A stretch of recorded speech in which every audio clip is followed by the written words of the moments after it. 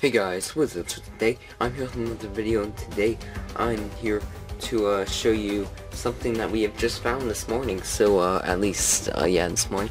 So it looks like we have so as you can see here, we have Crash Bandicoot at the top, but on the things we say platform for Sony platform number 4 or Sony PlayStation 4, and edition we have Dark, Standard, and Crash, and then we have Condition Pre-order.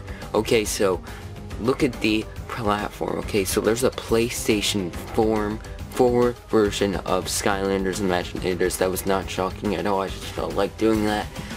But for the editions, it looks like we now have a Dark starter pack. Guys, I'm just kidding.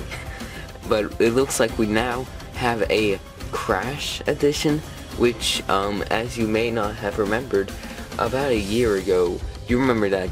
I think most of you guys remember this.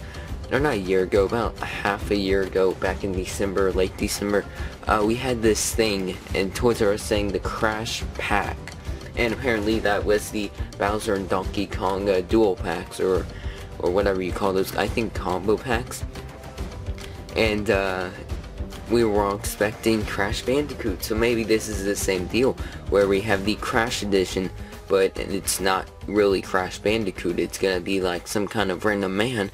But they're saying that Crash Bandicoot is gonna be on the PlayStation game. I don't know. I think they're saying there's PlayStation games for Crash Bandicoot, but who knows? But yeah. So anyways, thank you guys for watching. Please subscribe for more content. Tell me what you think down below about this Crash Edition, and if you think it's gonna be Donkey Kong and Bowser or something about Nintendo on the PS4. Who knows? Who knows really what it's gonna be. It will most likely be Crash Bandicoot. That's just my honest opinion.